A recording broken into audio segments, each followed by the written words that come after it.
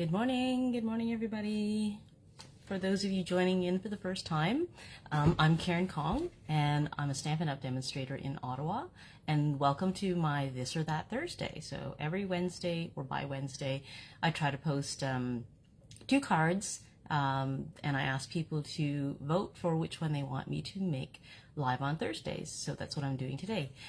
Just give me a second and I'm just going to set up my computer so I can see comments as they appear. So if you're joining me in live, I would love it if you could say hi, comment, chat with me. Hi Sandra! I can always count on Sandra. And it's because it's just like way nicer to have friends to chat with and to craft with than just talking to myself. Okay, so I'm trying to get the live stream set up. Just a second.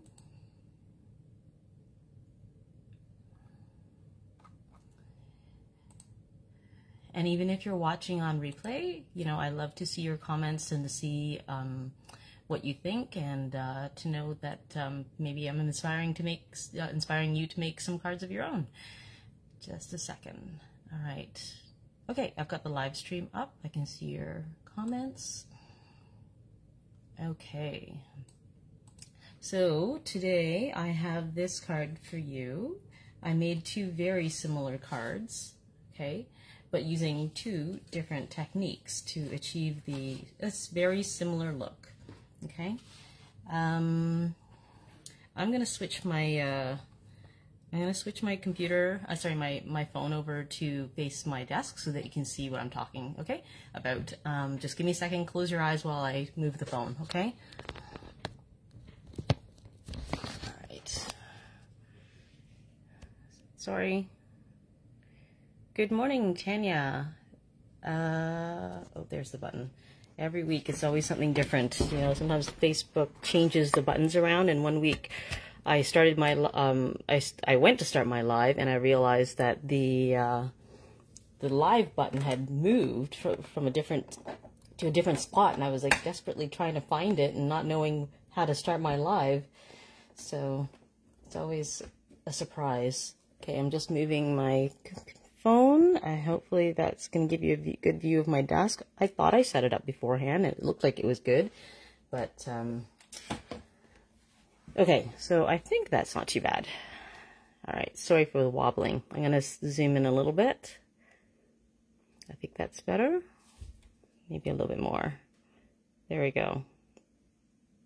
All right, so today I'm using the True Beauty set. Okay, let's see. So I'm using the True Beauty set to make my cards this morning. I've got 2 different cards. Oh, sorry, 2 of the same cards, similar cards, but I use different techniques. So this one here, it uses masking and blending. So it's all one-dimensional, like there's no layers on this piece, but it looks like what you can achieve with die cutting or fussy cutting, right? You can still achieve, sorry, I just realized I'm a little bit off the screen. Yeah, so you can achieve the same look as the die cuts just by fussy cutting them and layering them that way. But today I'm going to show you how to mask and blend. And those of you who came to my bingo event, you got a couple sheets of the masking paper. So hopefully this will give you a chance to see how it works and try it out for yourself. Okay, so it's not that hard. All right, so other things I've got handy are my blending brushes. I've got 3 different shades of blue for my blending. Okay. Pacific Point, Bermuda Bay, and Coastal Cabana. And the green for the leaves is the Granny Apple Green, and crushed curry for the other flowers that are there. I also used an embossing folder and the Deckled rectangles for my layers. Okay, so I'm going to just put this aside and get started. Let me just tidy this up so I can find everything, hopefully. So tell me how your week has been going. hopefully now that things are things are on an even keel with school and like things are getting into routine, I can happily say that my poor son, who went through 3 schedule changes in the first week of school, seems to be like on an even schedule, but we're still waiting for a chemistry teacher. We have no chemistry teacher for him. So we're waiting for the school to hire somebody. So that's kind of concerning because the longer they wait, the farther he is behind, which kind of sucks, and I don't know how they're going to cram everything in. Okay, so first thing I'm going to do, let me show you the card we're making. Okay, so first thing we're going to do is cut the card base. I'm going to use the paper trimmer. Okay, it's a regular 8.5 by 11 sheet of paper. I'm going to cut it in half at 5.5 inches on the long side.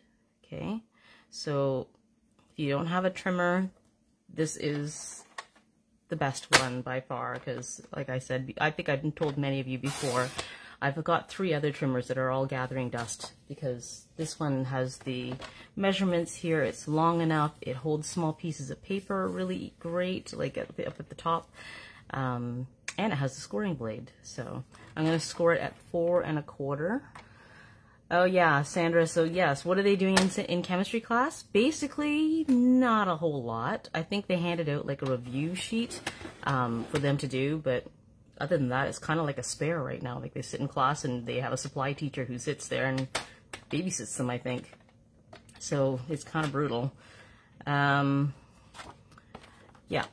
Okay, so there's my card base, and I will fold it in a second, but I need the other half because I have a layer on here that I embossed, sorry.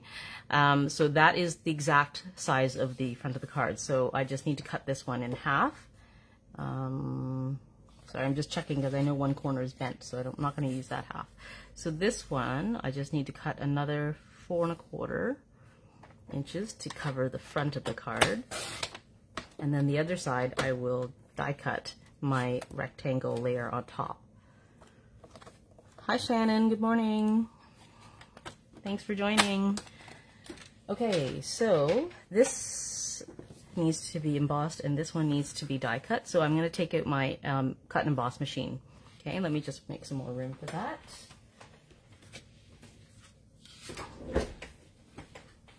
And I'm happy to see that I finally ordered my replacement plates for my die cutting machine, because look at this. This is like I can't prevent it from warping anymore, and it's like so scratched up. So I'm happy to say those are going to be, that's going to be arriving this end of this week, hopefully. Okay, now where did I put my embossing folder?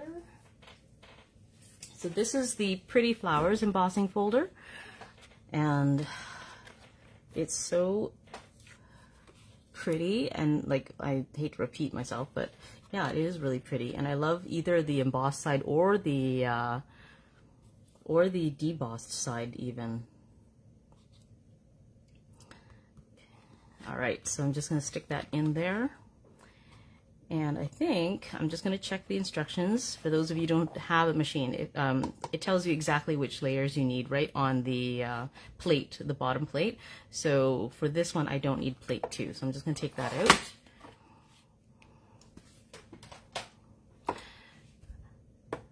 Oh, Tanya says she's having to get out the fall stuff. Yes, I have to do that. I have to admit now, yeah, people know who follow my group that I am not into changing seasons, going away from summer, because I love summer, and it's kind of sucks that now we have to get out the fall stuff and put away the summer stuff, and yeah, that's on my to-do list. I'm not really rushing to get it out, but hopefully I won't be doing that when the snow starts falling and we have no winter boots out.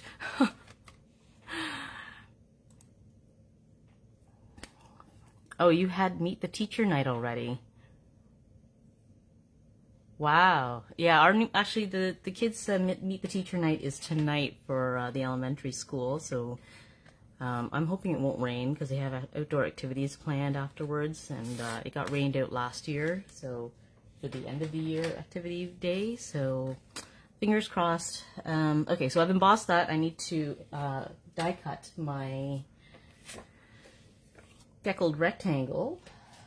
So I've just started.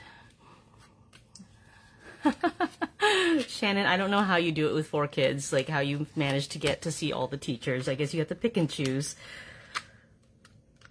Maybe it's a lottery system at your house.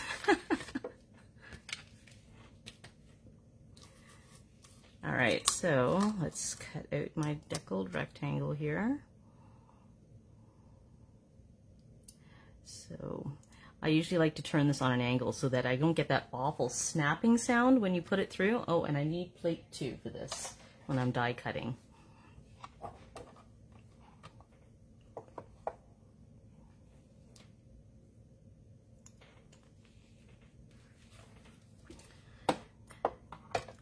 Yeah, because when I first started die cutting and I put the dies through like where this would be straight, lined like parallel with the roller here, it would just make the worst snapping sound, and I'd like be worried I was like breaking the machine. Now I know better. Okay. Sorry for the wobbling camera. All right, so that's die cut. I think that's all I need to do with the cut and emboss machine, so I'm going to put that away now. All right. Okay, so let me put these pieces together just so I don't lose them. I don't know if your crafting is like mine, but it's half the time is spent looking for the stuff that's right in front of you and you buried underneath other stuff. So let me put these together so I can't lose them.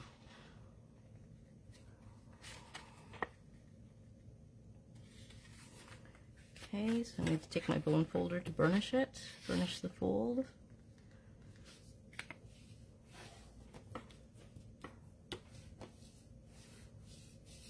Okay, and then I'm going to glue on that embossed piece. So I'm going to use glue because I find that when you're trying to line this up, it just gives you a little, the glue gives you a little bit of extra wiggle time to like get it straight if I need to adjust very minute amounts, just kind of turn it or whatever.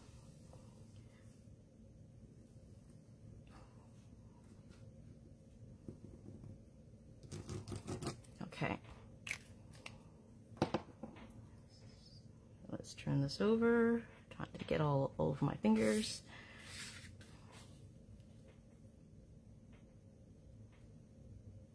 Okay.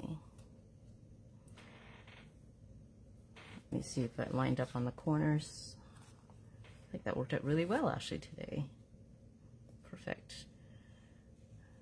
All right, I'm happy with that. Okay. All right, so there's that. Now we're going to tackle the top layer. Okay, so with masking, let me bring back the card here. With masking, you're working top down. So the image that you want on top has to be first. And then you stamp on top of that down to the bottom layer. So this I would have stamped last, okay? These leaves and this flower I would have stamped second, and those ones I stamped last because they're at the bottom. Okay, so what I need to do is I need to stamp my top images, or even the other images that I want to stamp on top of. I need to stamp them on my masking paper, and then I'm going to fussy cut them out, because you can't use the, I mean, you can use the dies to cut them out, but then you get like a little bit of a white edge on it, and when you're stamping on top of it, like you can see, even though I cut really close to the edge of the original, like the masking paper flower, you can still see there's a little bit of a white edge because there's a little bit of a lip when you try to stamp on top of it. So if you use the die cuts, you will end up with an even bigger white edging. So that's why you have to fussy cut these. Okay, so let me get my Stamparatus. And I'm going to put this aside first. Okay, and I'll get my stamp out. So this is my topmost flower. Okay, and I'm going to get this is masking paper. It comes in a package like this, and there's like 12 sheets. So I took out one sheet, and you can tell which side, like you can tell this side has like the backing, okay, because there's a cut line through it, so you can tell which side is which because they feel very much the same. But it's basically like a big post-it note. Okay, so I'm going to stamp on here and I'm going to cut it out so that will mask my cutout, my stamped image on my card. Okay, so I'm just going to put these magnets down. All right, so I'm going to stamp it in red so I can see the edges easily. Okay, so I'm just going to take Sweet Sorbet and I'm just going to ink it up. I don't know if you can see it off to the side here. Am I getting it off the page? Off of the camera. Okay, there we go. And press it down. Okay, it doesn't have to be perfect. I just need to have the edges clearly visible. Okay, so I think I smudged it a little bit, but that's okay. All right, so let me just clean that off so I don't get ink on me.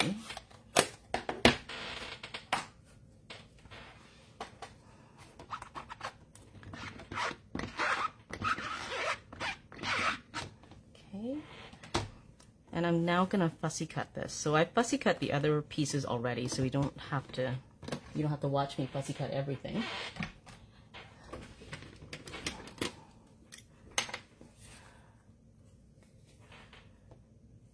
Okay, so I'm just going to get as close as I can to the edge of the image. And I've been told when you're fussy cutting, it's good to have the angle of the scissors on a kind of like a 45-degree angle to the paper. And something, I don't know about you, but when I fussy cut, I find that I end up like gripping the scissors in a death grip, and my hands are super tired afterwards, and I'm wondering, why am I holding them so tight? I have to remind myself while I'm cutting that I can relax a little bit more. Okay.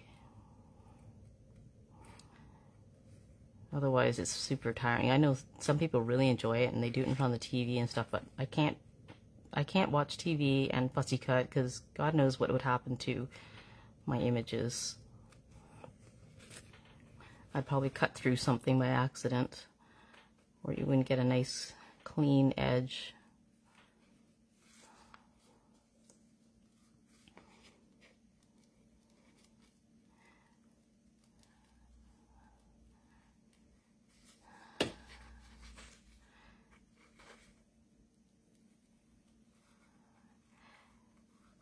Yeah, so our Meet the Teacher night for the elementary school is tonight, so Karis is going to have to miss her dance classes again this week. She missed it last week because she was sick, and she'll have to miss it again for tonight, because I know that the family fun night, it was highly anticipated last June, and they were so disappointed when it was canceled. So now that it's been rescheduled for September, you know, there is no way that I was going to tell her that she couldn't go, because she would have been super disappointed again. And let's hope that the rain holds off, because there's rain predicted for today. Although it's very sunny right now, so who knows.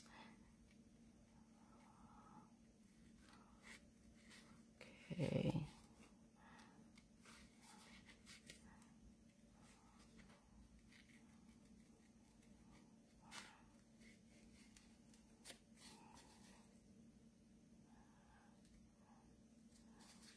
Okay, I'm just going to cut off this extra sheet so I don't have to keep pulling that around. Makes it easier.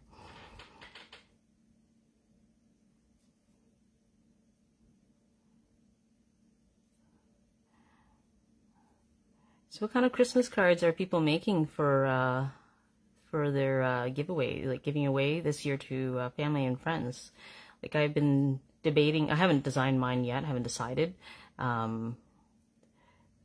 Debating on whether or not to do like cute ones with the snowman and the penguins, or should I, actually I'll probably do a mix of both. I have one, the, oh gosh, what's it called? It's the one with the wreath over the door.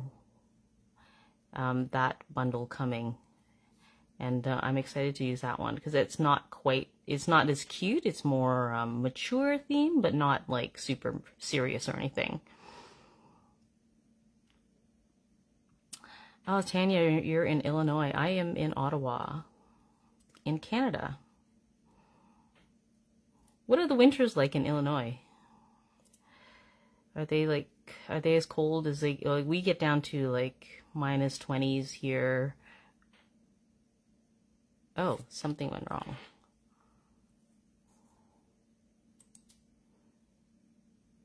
Am I still, I don't know if I'm still streaming something.